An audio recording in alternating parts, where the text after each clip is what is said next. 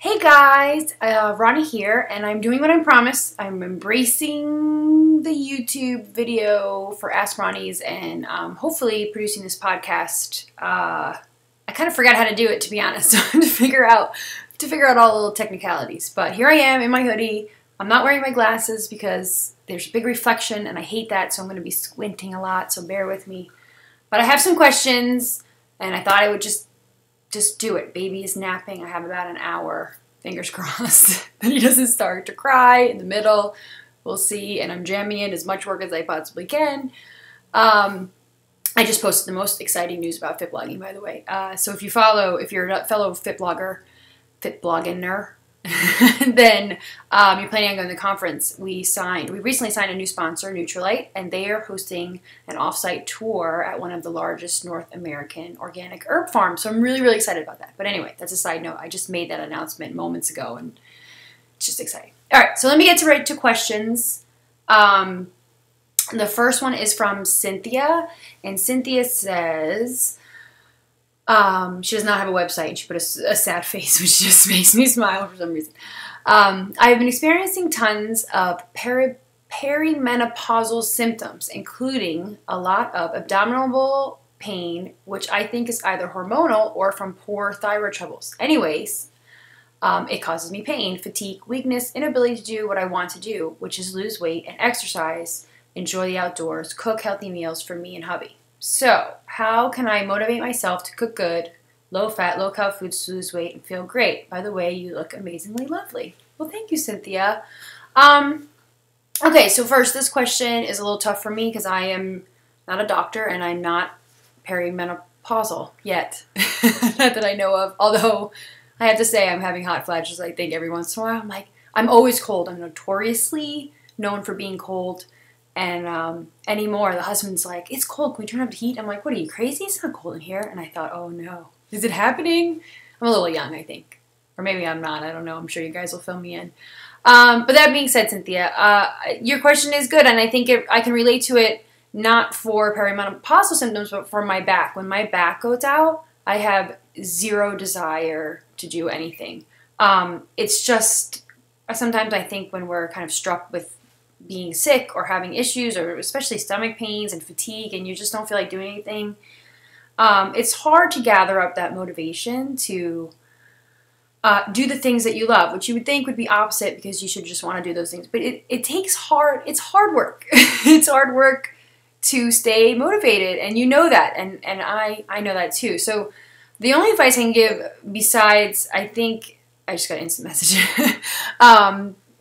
definitely talk to your doctor, because I don't know what the medical causes, or if there is any treatments, whether they're hormonal or non-hormonal, or diet concerns you should be thinking about, or I'm sure someone in the medical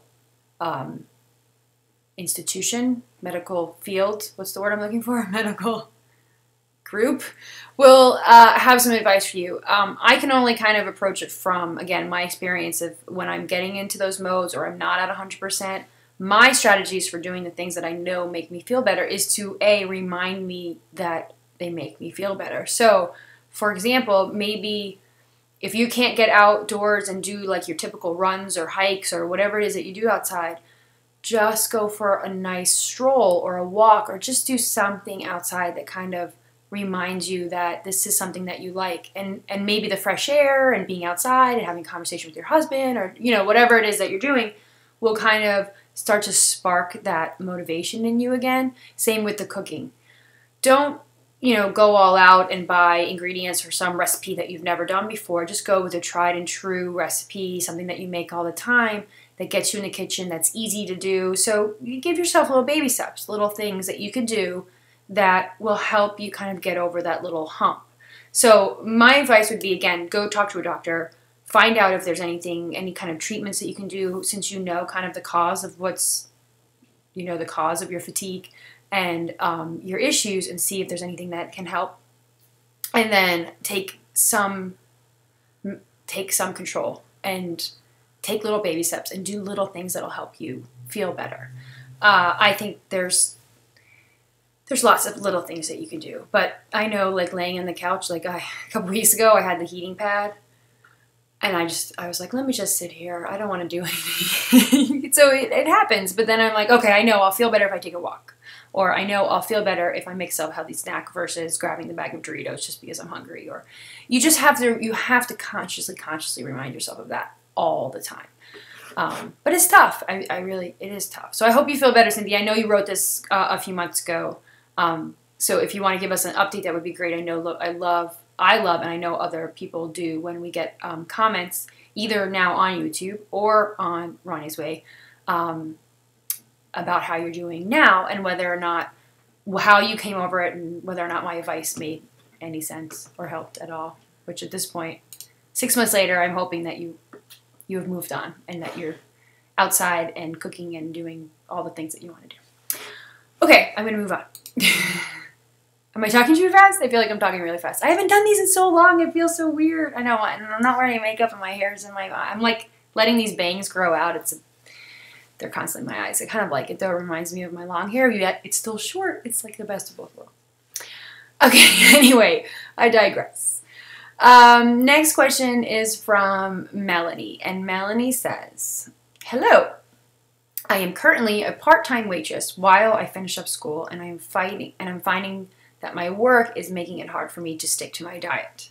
I can totally understand that. I worked at McDonald's for 5 years, by the way. Oh my God. It's a lot of McDonald's that I eat over those 5 years. Anyway, I must say, though, I am doing a pretty good job. I usually work 4 to 11, sometimes later. I usually eat a snack before I go to work so I don't get hungry during my shift. I'm also trying really hard not to buy food at work. I'm surrounded by extremely fatty and extremely delicious looking foods. Not only does this save me money, but it's better that I don't eat the foods for my diet. My question for you is, do you have any suggestions about light dinners that I can eat before bed? I have tried to just eat dinner. I have tried to just not eat dinner because they say you should wait 3 hours before going to bed, but I'm always so hungry because I haven't eaten dinner yet. Or would you suggest that I eat my dinner before I go to work? I just feel like it's still too early for me to be eating dinner and that I will still be hungry by the time I get off work. Any suggestions would be helpful. Okay, Melanie, again, I know you wrote this a couple months ago, so I'm hoping, sorry, that you've kind of maybe found a routine for yourself. But this is a great question, and I have to give you props for not eating during work, because that would be, like, if I was writing this question, if I was you, I would be like, how do I stay away from the greasy, fatty, delicious-looking food that I'm serving everybody? So kudos for that not being your sticking point or the thing that you're struggling with. And I think your question is a really good one. I would continue to do what it is that you're doing, which is eat something light before work so you don't feel tempted during work, which seems to be working for you, which is awesome. And then after work, I think sometimes having things prepared that you might have made before work, and that you could just pop in the microwave or pop in the oven might be a way to go. But other light things I would think of, like, I know I've been pushing the yogurt lately because I'm like a big yogurt fan right now. But making like a light snack, like don't think about it as meals. Sometimes I think we get so hooked up on like, oh, I have to eat breakfast, lunch, and dinner. Your schedule, you're working in the middle of dinner. So if you eat something light before and something light after, then the combination of those two things is your dinner. And that's totally cool. As long as your calories are, evening out at the end and you're balancing and, you feel good, then no one says you have to eat dinner at 6 p.m. every night. I just think sometimes our cultural cues are part of our problem. So that being said, I think, again, so some suggestions. One suggestion would be, again, to make something before work and have it ready so you have something to look forward to when you get home and it's already made and it's, something light and small. Even soup, cans of soup, great. Half a sandwich, a salad that you just have ready that you could pull out of the fridge, things like that. The yogurt track, which is what I was already going down, which is, a half a cup or 6 ounces of yogurt with some nuts and a little honey on top. That's a meal. That could be a meal. You can think about it, call it snack, meal, it's semantics. It doesn't really matter. But it'll be nice, high protein food in your belly before you go to bed. And the whole 3 hours before bed thing, in my opinion, I find it kind of bogus. I don't think it matters. I really don't. I think if you're eating massive amounts of food right before you go to bed, and you've eaten all day, and your calories will then go over your calories for the day, then yeah, there's a problem. But if you have been working for the last 8 hours and you haven't eaten anything and you're hungry, eat something, even if it's a half hour before you go to bed. Your body still needs those calories. You know, I wouldn't, you know, take down a fast food cheeseburger and a shake, you know, but, you know, some yogurt and some nuts would be good. I'm trying to think of other things that, English muffin pizzas, or I have this new idea. I don't think I have a video for it. I would link to it if I do, but butternut squash, like, you know, the top of the butternut squash. I know what my hands are making funny shapes in the air, but the top of the butternut squash, slice round slices of butternut squash and put a little tomato paste or tomato sauce with some cheese and make little butternut squash pizzas. Super light, very filling, and it'll be just like a great before bed kind of, again, snack meal. Tortilla pizzas too. I go down the pizza route because that's what I tend to turn towards when I want something fast, but more meal-like, less snack-like, you know what I mean? Let me think. Fast. Wraps. Keep like large lettuce leaves in your fridge, and then even just a slice of cheese and some like deli turkey and mustard. Just, I mean, really quick wraps. Things like that are really, really great. I feel like I have to think of one more now. I love thinking of food ideas. I really, really enjoy coming up with things to eat. I have a little bit of a problem, I think. I think keeping cans of soup, like nice, healthy, choice-ish, you know, light kind of cans of soups are great choices at night. I actually went through a trend where when I really, really wanted a snack at night, I would make myself have a bowl of soup first. You know, it's about 100, 150 calories, whatever, but it's filling and it's brothy, and I would think that's a really good. And again, if you make your own soup, that would be great. Something that you could just pop in the microwave right before you go to bed. So there's some ideas. I hope that helps. And again, like, great job on not being that tempted during work. I think that's awesome. And if you have an update for us, that would be great. How you're doing, weight loss, you know, leave it in the comments. But I hope some of those ideas kind of help. And again, don't get hooked up on the whole should I eat 3 hours before bed thing, or you know, do what's feeling right for you. You know, find your own way. And you know, if you're keeping track of your calories and you're not going over, or points, or whatever it is that you're counting, you're doing Weight Watchers, I think. So then it's all good. It's all good stuff. You're doing great. I'm hoping you're doing great. Okay, I'm going to move on. Okay, next question is from Sharon. And Sharon says, I reached my lifetime goal about 6 years ago, but since then put back on 25 pounds. Do you think it is necessary to go to Weight Watcher meetings or join to lose? I'm not doing it on my own, but I'm really sick of Weight Watcher meetings. I got sick of them too, to be honest. I really liked them the first few years, and then I think you kind of grow out of them. But anyway, that's another. What are your thoughts on this? I also like the old plan better than the Points Plus plan. All right, Sharon, you are me at the beginning of last year. So I totally know where you're coming from. You know, I was, you know, a couple pounds over my Weight Watcher goal, and I tried to go back. It didn't feel right. The meetings weren't feeling right. The new plan just wasn't clicking for me, and I just had to go out on my own. And finally, after a year of I kind of shudder at saying plateau, because I guess it was, I don't know. I wasn't giving it really 100% because I just wasn't there. But kind of staying at the same weight for about a year. I finally broke through and have reached kind of my goal weight. It's a little higher than it used to be, but I'm totally happy. There's so many variables that go into what you should weigh. Anyway, I'm sidetracking. That being said, your question is, do I think you need to join to lose? And I don't, especially someone like yourself who kind of already went through and graduated Weight Watchers. I mean, they should really give out diplomas for lifetime members. But you've graduated, you've moved on, and I think sometimes we have a hard time, myself included, and my blog is an example of this over the last 2 years. We get stuck thinking we have to do what we used to do or what we did to be successful. But we fail to recognize that we're not the same person that we were then. Like, I am not the same person I was 8 years ago when I was originally on Weight Watchers and losing weight for the first time. My diet is different. My activity level is different. My mentality is different. My lifestyle is different. My personality is even, I've grown, I've changed. I'm just different. And so the things that worked for me then weren't working for me now. And it took me a really long time to figure out what will work for me now. But I think the goal is to continuously try something. And I just wrote about this on the blog. I kind of bore my soul and talked about really all the things that I think really contributed to me being able to lose the weight originally. And I think the one point I made was that you have to find the strategy that works for you, and you'll constantly be changing that strategy as you grow and change and mature. I think that's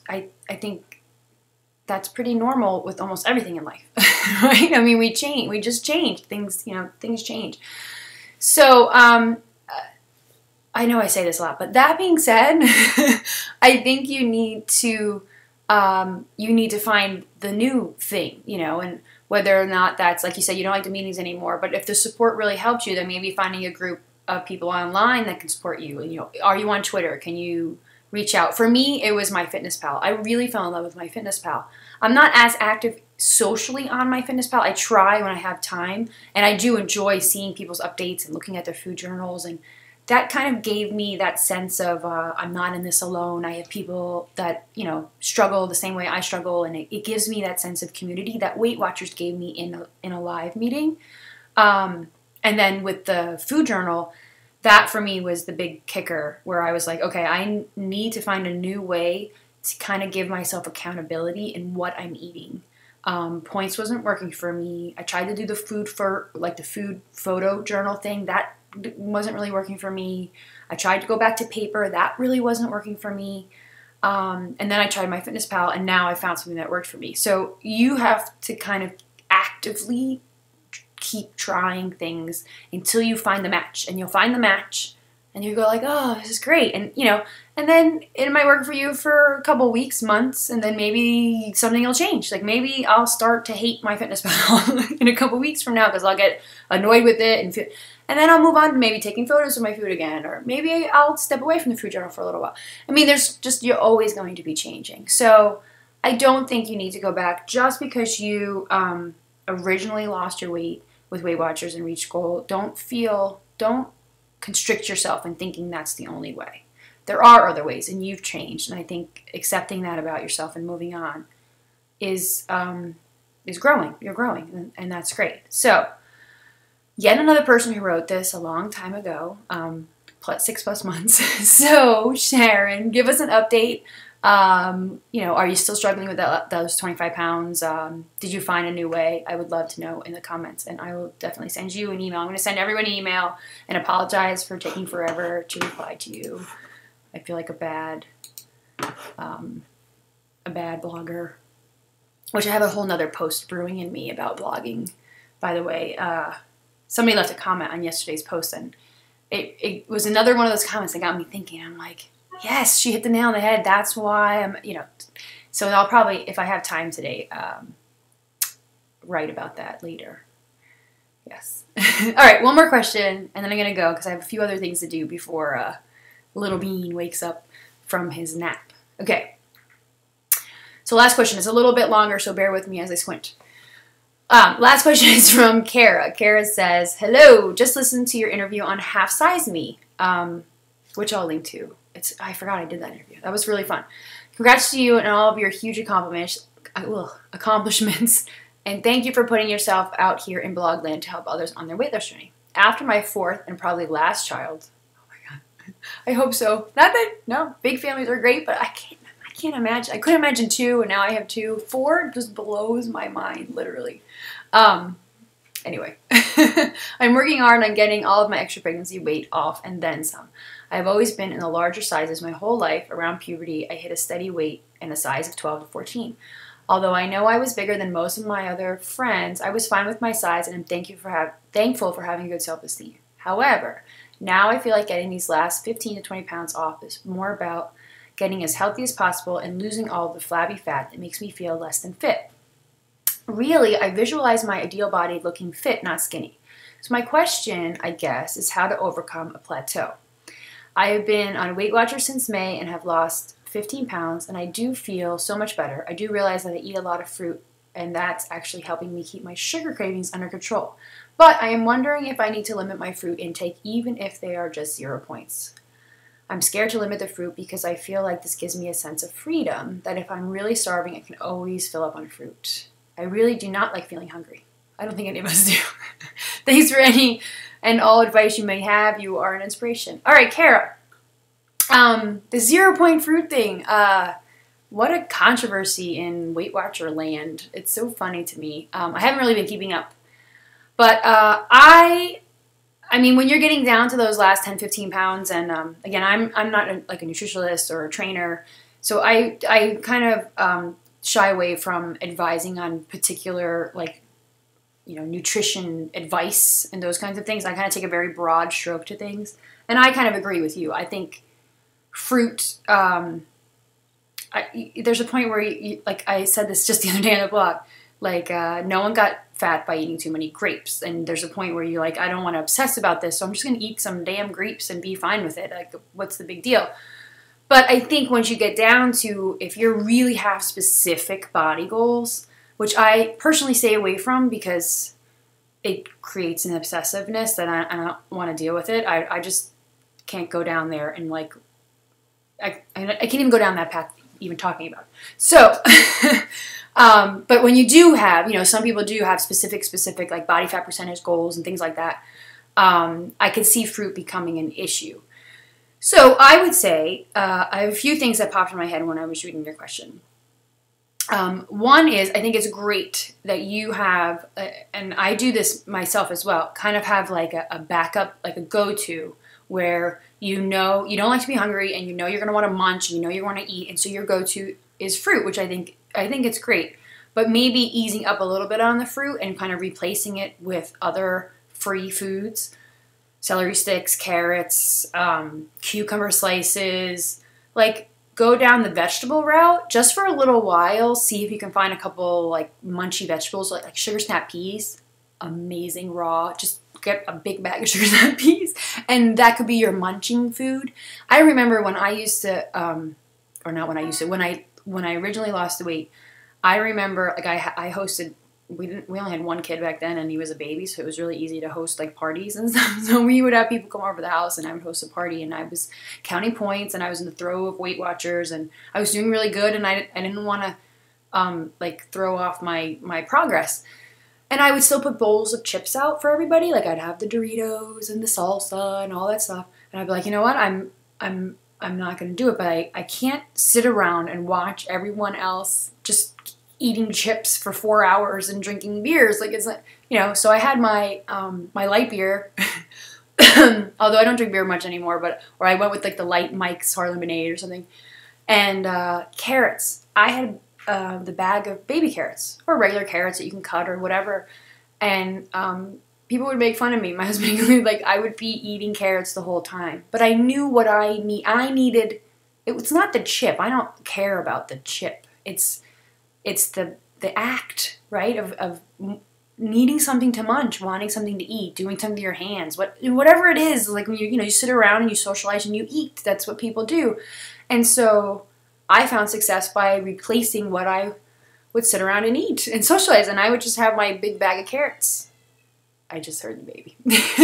But I would just have my big bag of carrots, and I would munch on carrots and munch on carrots and munch on carrots.